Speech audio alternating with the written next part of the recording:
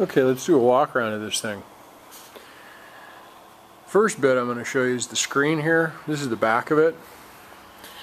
These little ribs actually form the toroidal shape of the screen. If you look around the front here, you can see it's kind of a faceted shape. We used paper because it was quick and it did the job. It's badly wrinkled, and that shows up in the video that we did on Saturday, but it gets the job done really well.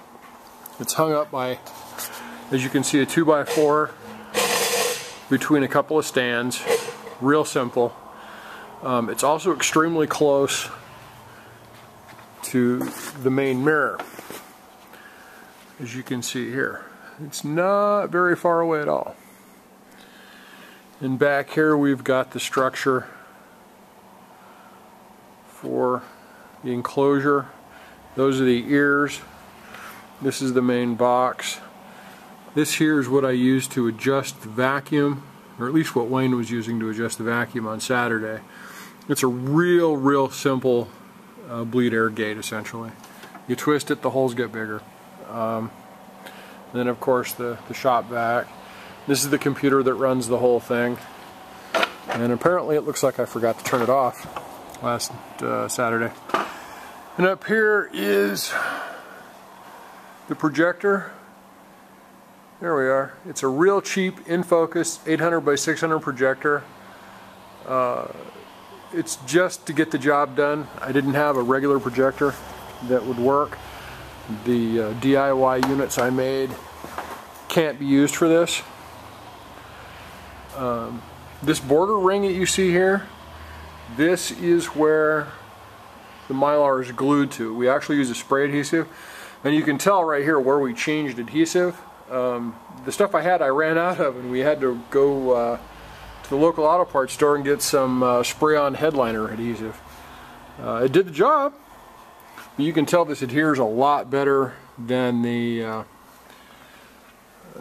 other stuff over here. And then of course the Corsica seat, etc. This is the old car sim setup.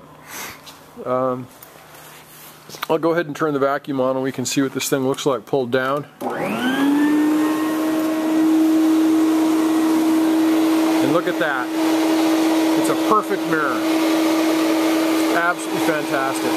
It forms a spherical section in order to produce the collimated effect. You can see here that little screen takes up the whole space. The screen's only about 17 inches high.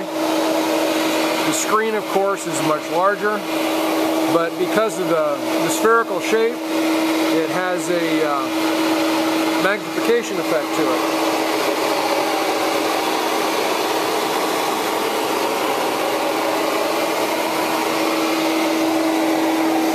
I'll go ahead and turn this thing off real quick.